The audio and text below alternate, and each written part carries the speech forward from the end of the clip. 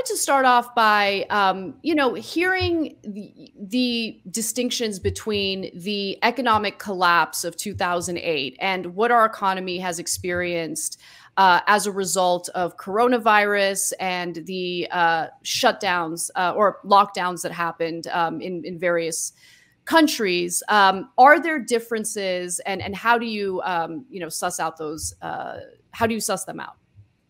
It is a huge problem. I mean, I think it's a problem because what we've just experienced is, I would argue, unique in our experience to date as modern capitalist economies. We've never lived through anything quite like it. 2008, in some ways, was a classic crisis. It was, you might argue, the last great crisis of the North Atlantic financial system that had its origins in the triangular trade and the development of colonial capitalism in the 17th and 18th century, and extended all the way through the 20th century, World War I, World War II, and down to 2008. It was about Europe and the United States, over-leveraged banks, a cycle based on real estate, and that imploding. Whereas 2008 has some of the same elements. People suffer unemployment on a gigantic scale, not just in the North, but in the global South. We see an implosion of trade, more rapid if you just look at the macroeconomic numbers than something we saw after 1929. In March 2020, and the book focuses on this because it's so much a neglected element of the story, we saw financial markets in turmoil, reminiscent of 2008. And in fact, if you benchmark the collapse in share values, equity values, it's as bad as in 1929.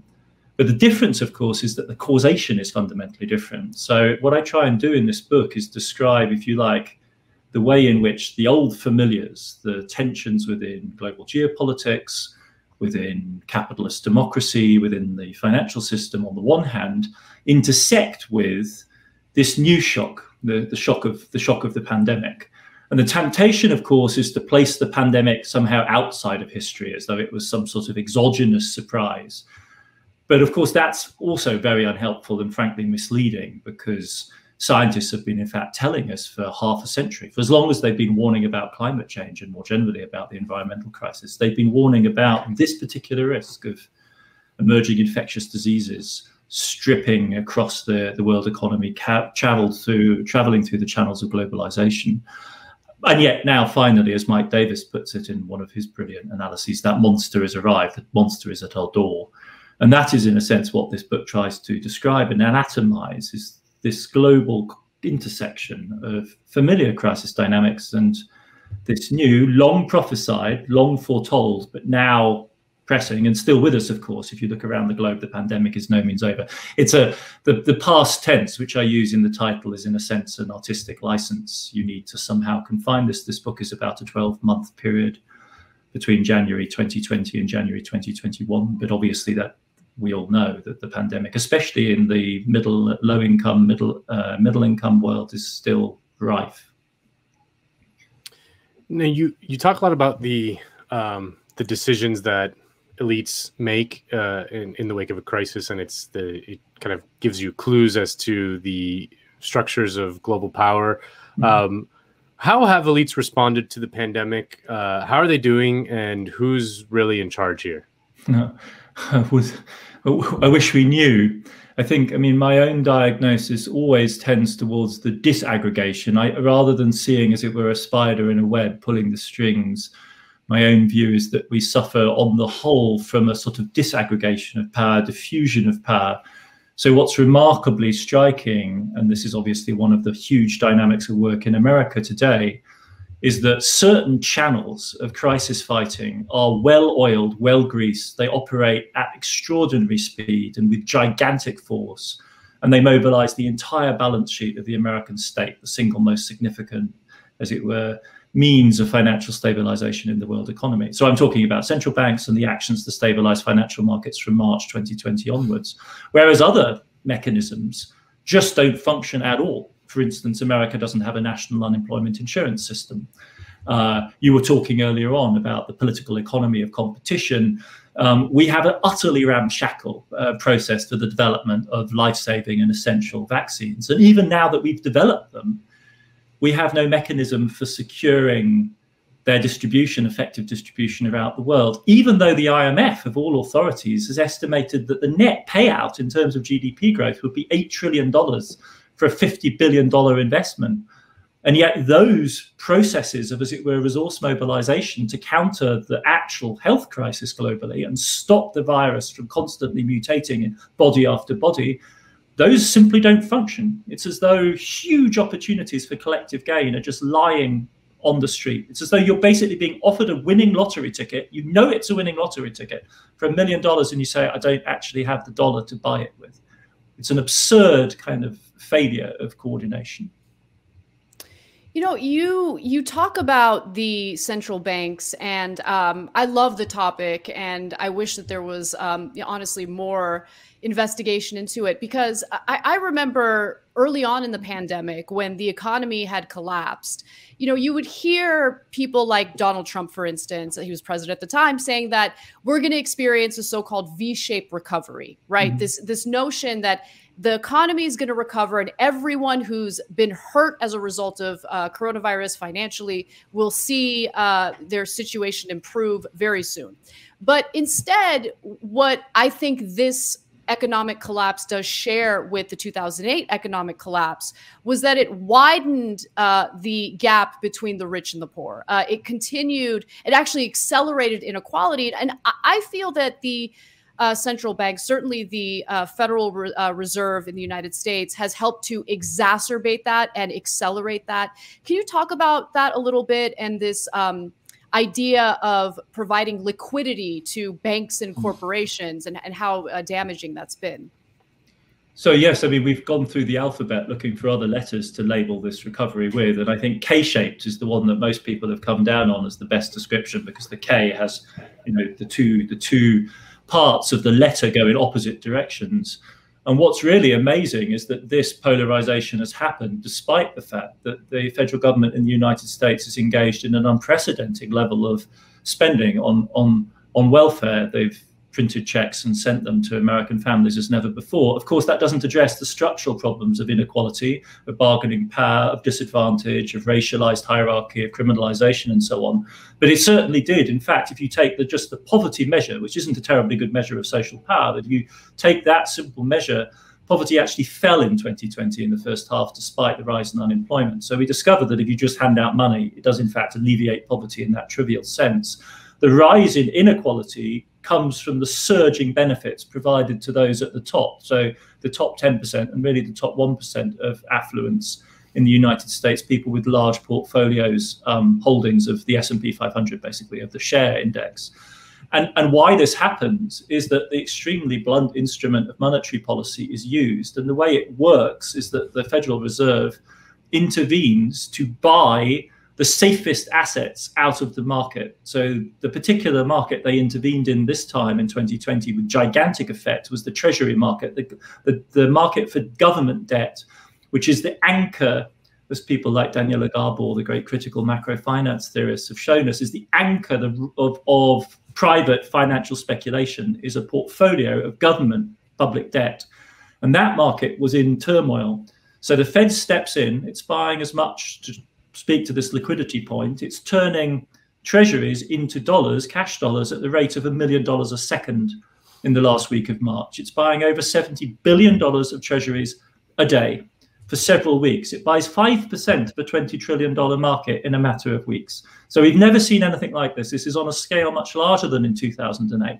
And the effect of that, the intended effect, is to shuffle money out of the market the Fed is in, where things are getting more expensive because the Fed is buying them, and into higher risk types of investment, in other words, shares.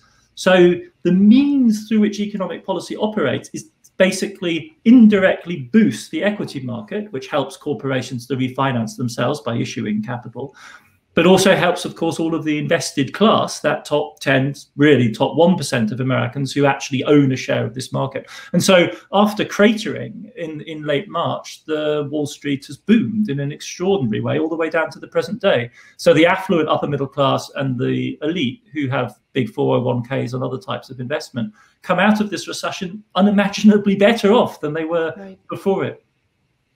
Yeah, yeah. Such a great point.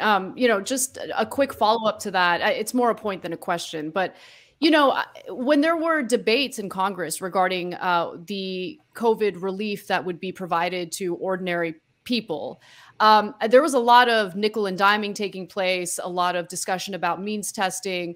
But in terms of monetary policy, in terms of the actions of the Federal Reserve, there was no debate about that. It's a hose pipe. It's a fire hose. Yeah. They can just unilaterally make the decision to, do what they've been doing. Yeah. And even in between. So what's really novel about 2020 in particular, and not just in the United States, but around the world, is that it's explicitly conservative social welfare intervention. So it is unambiguously and undoubtedly the case that low-income and precarious families in the United States have never received more federal cash ever as quickly as they did in that period. So that's true on the one hand. But it's also true that the coffers of the federal government were opened, especially in the spring 2020, just indiscriminately to any kind of business. So if you like, the entire petty bourgeoisie, small business owners were also, through the payroll protection program, sucked into this scheme. And I think it helped that, this was a crisis which, the finger pointing didn't really work that well, though, of course, by the summer, the Republicans were finger pointing at supposedly idle, unemployed people who didn't want to go back to work. But in the spring, that didn't work very well. And they had their man in the White House. So the usual sort of sniping that you would have received from the GOP is silenced. And instead, it's really just this, free-for-all. And you see this even in Europe, where there are, in fact, much tighter rules on the kind of subsidies that can be provided to business, not because Europe isn't a capitalist state structure, but because they police that capitalist state structure differently.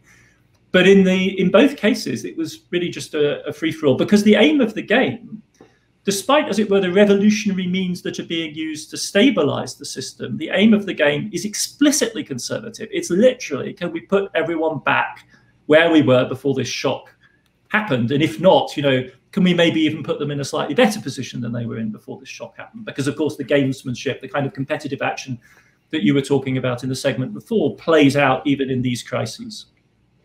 It strikes me hearing all this that we're just in an era of such a demassification of politics and just democratic accountability. Like, these decisions get made and we have no say in them at all. We're yapping all day on Jacobin and we have no say in the matter. It just this is like a kind of a feature of the neoliberal era, the end of history, whatever you want to call it. Do you foresee that continuing for the foreseeable future, or is the pandemic opening up space for mass politics or democratic accountability, whatever we want to call it, to return and actually have some say in the matter? This is a key point. I think the short answer to your question is that remains to be seen, and it has to be played out, and it is a matter of politics. But your starting point, I think, is absolutely spot on. One of the reasons why this essentially conservative policy could take on the gigantic dimensions that it did, and could, as it were, lead some people to suggest that this was really a kind of World War II style Keynesianism or something like that, is precisely that there was no risk. There is no political risk. The reason why neoliberalism in the 70s and 80s in its campaigning phase insisted on, say, the independence of central banks was that they had something to fear from democracy.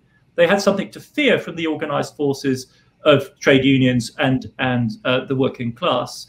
That is evidently no longer the world that we're in. And the ironic effect of that is that it opens up the managers of crises in the centers of power, like the central banks, to do whatever they think is necessary. Famously, the phrase that hangs over all of this is the phrase used by the famous Italian or European central banker Mario Draghi in 2012, where he said, we'll do whatever it takes. And the people he's looking at the time are a bunch of London hedge funders who are skeptical about the euro, and he's trying to intimidate them. So he says, we'll do whatever it takes. Dramatic pause.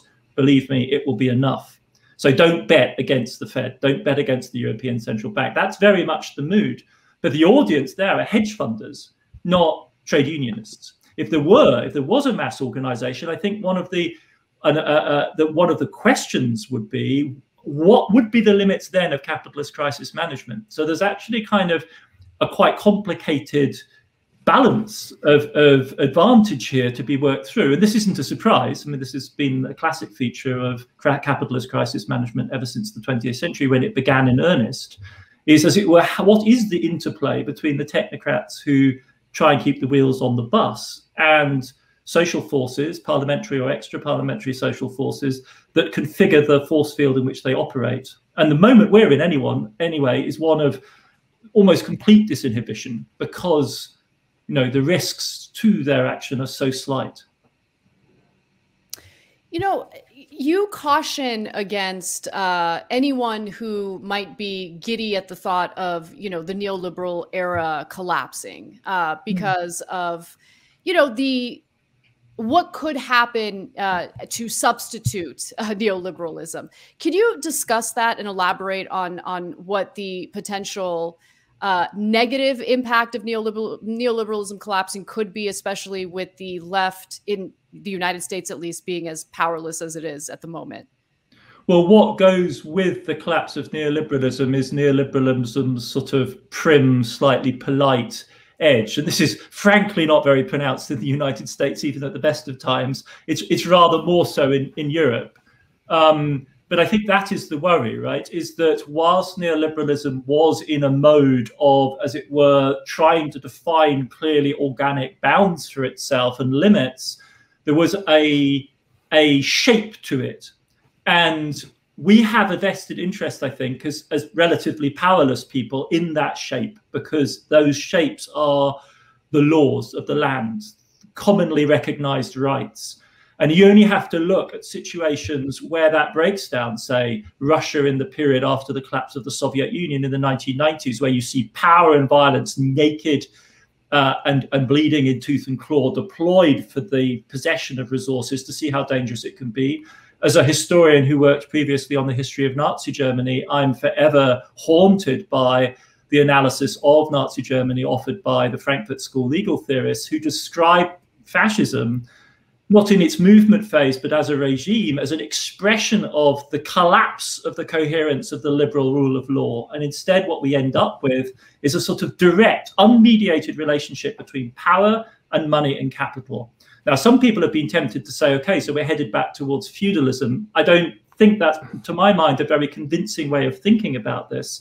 But we are certainly in a space in which everything is to be played for there. And it could be tilted, if you think about the force of the antitrust agenda now, it could be tilted in quite a progressive direction. And you only have to look to China to see how a regime that isn't afraid of knocking heads together, how it can change the balance of force between a powerful regime willing to use the violence, the coercive power of the state against money, how dramatic the consequences can be, at least in the short run. And I think those are the questions which are up for grabs at this particular moment.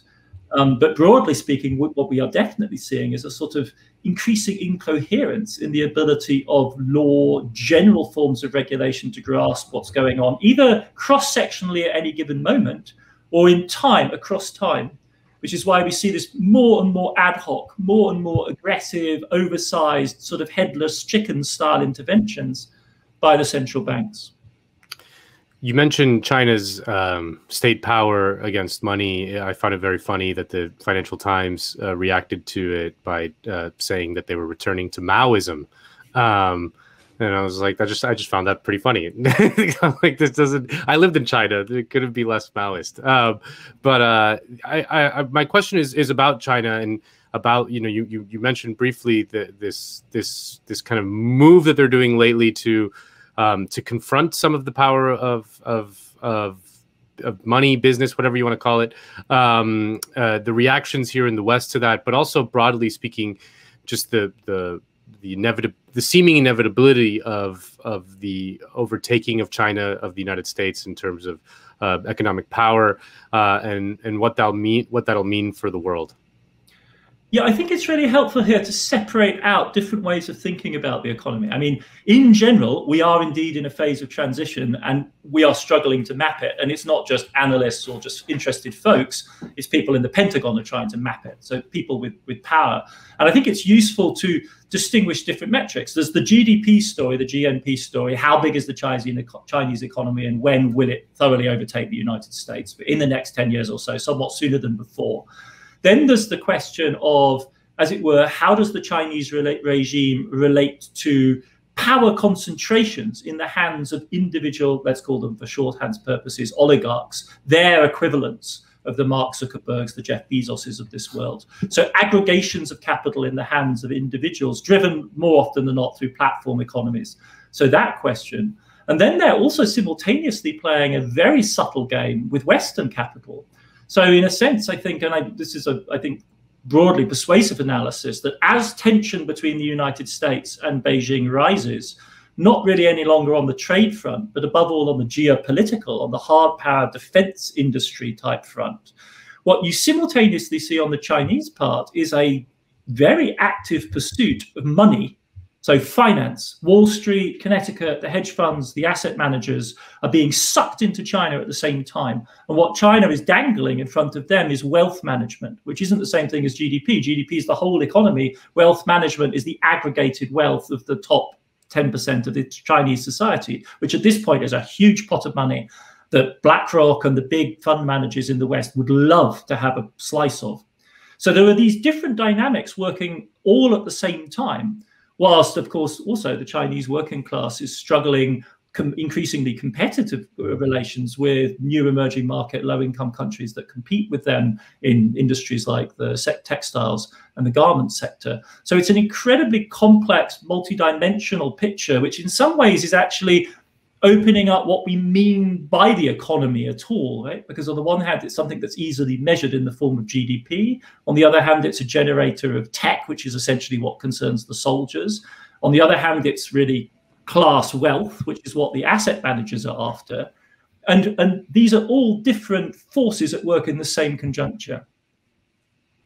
Can you talk about the United States and its perception of China following the pandemic? You talk a little bit about how we really gave China a bit of a win, the West did, in terms of how much the West failed in its response to COVID relative to how China responded to it. Can you discuss what China did right, what the West did wrong, and whether there are any lessons to learn from it?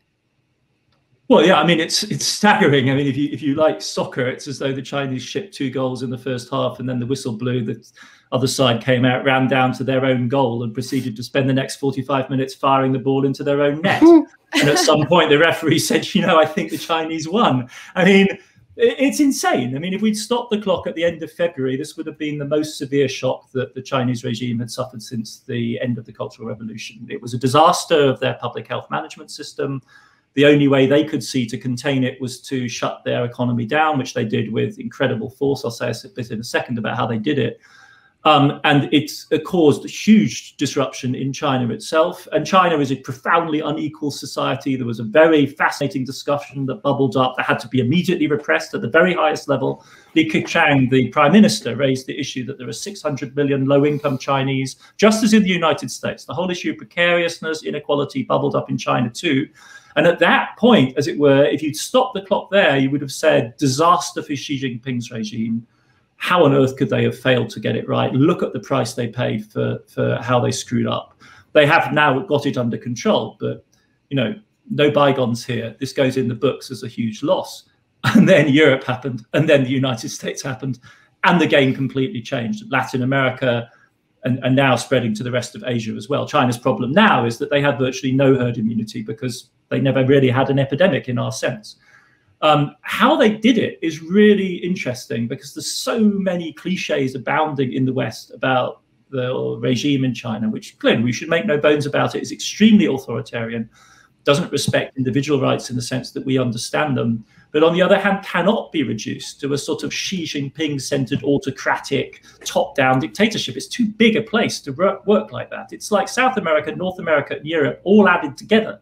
It's far too vast, right? So the way it actually operates is mid-level and low-level self-mobilization in a kind of almost ecological system. A signal comes from Beijing, and then everyone has to react. And what's astonishing is how dramatically China reacted. So the place shut itself down. One of the reasons I don't use the phrase lockdown to title the book is that doesn't really describe what happened. It shut down, hermetically sealed itself. Plush new private sector housing developments suddenly discover they have a Communist Party cell and the housing unit shuts down. Villages shut themselves down, factories do. So it's an extraordinary process to which we simply have no counterpart, right? Because we don't, in our Western societies, have that kind of cellular organization. And the CCP talks about it as precisely that, a kind of decentralized cellular power. And they've quite deliberately engineered it. It has its own dynamics, which are quite difficult for them because it can become a runaway process. It's not entirely clear it can be steered, but in a moment like this, it triggered and it really shut the economy quickly, which turned out to be the efficient way of dealing with this. The single thing, that isn't a transposable lesson. We can't apply that in the West. It's unrealistic. This idea that Chinese authoritarianism can spread just defies history. The single thing we have to learn in the West is about China, not, as it were, from China. It's just, if something happens in a huge Chinese city, 10 million people, very affluent, international airport connections, and Beijing decides they need to shut Beijing down, then we need to react immediately. Because if it matters to Beijing, which is hundreds of miles away from Wuhan, then it definitely matters to New York and London too. And the thing that we were in a kind of fog about was, there's all this talk about Chernobyl. Chernobyl was a tiny town behind the Iron Curtain in the Ukraine. Right? That is not Wuhan. Wuhan is a mega 10 million people, very affluent, half of them rich enough to go home or to go on long distance trips for the holidays. Right? So there's just a fundamental, I say in the book, and it was quoted in the New York Times, that, this is a sign of the failure of the global elite to understand the world they have created. It's as though they talk all the time about globalization, they travel around, they jet around, and don't get what this implies. And it implies that if something like that happens in Wuhan, we have immediately to start talking about testing and tracing in every single major airport in the entire world immediately, not 3 months from now, but now. And that sort of alertness, this hair trigger thing, was just completely absent in that moment. I have to say, like I said, I lived in China, and the image that people have in the West, certainly in the United States, of the average Chinese citizen as kind of like a pliant figure who just like whatever the party says. I found just anecdotally in my experience there that they're far less pliant than the average American. The average American respects the party. You ever met any Chinese people? It's like, have you actually ever met any Chinese people? No, do they strike you? It's like, it's such a crazy, no, I've only ever been there for a week, but in that time, I literally saw people get out of their cars and berate policemen that they thought were doing the right thing. It was stunning.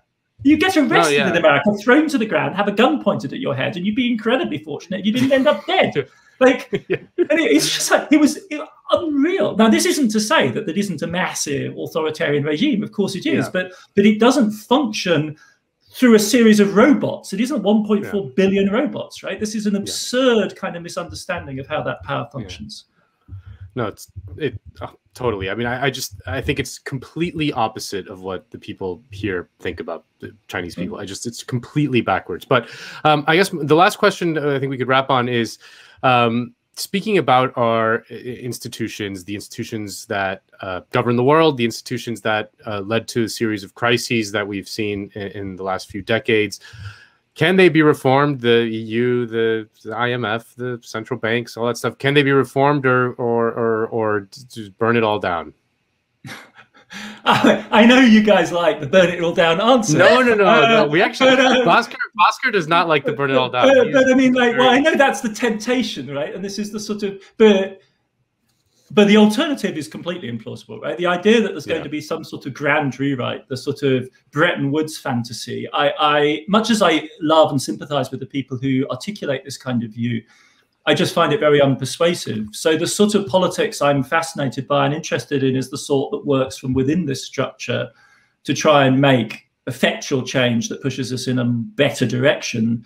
And that definitely needs to call on the full force of extra parliamentary mobilization. There's no question, I think, for instance, that the mass mobilization around climate in Europe in particular changed the debate in Europe, even in people as deeply conservative and unimaginative as Ursula von der Leyen at the head of the the European Commission gets it.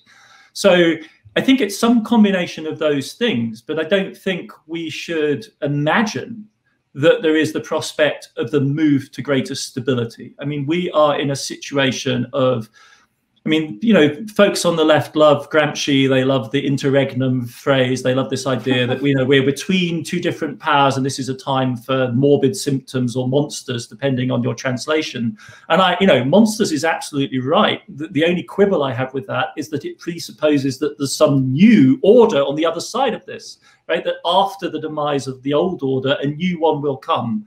And Gramsci was a bona fide, you know, revolutionary intellectual, lingering away his days in Mussolini's jail. So he is entitled to, you know, that vision in a way that it doesn't seem to me we are in any way entitled. We may live in a world of monsters right now, but I don't think that that means that we should anticipate, as it were, some more orderly evolution to come. If you enjoyed this video from Jacobin Weekends, please hit like and subscribe. That way, you'll enjoy all of our backlog, as well as all of our future content, including interviews, live streams, and clips. Thank you.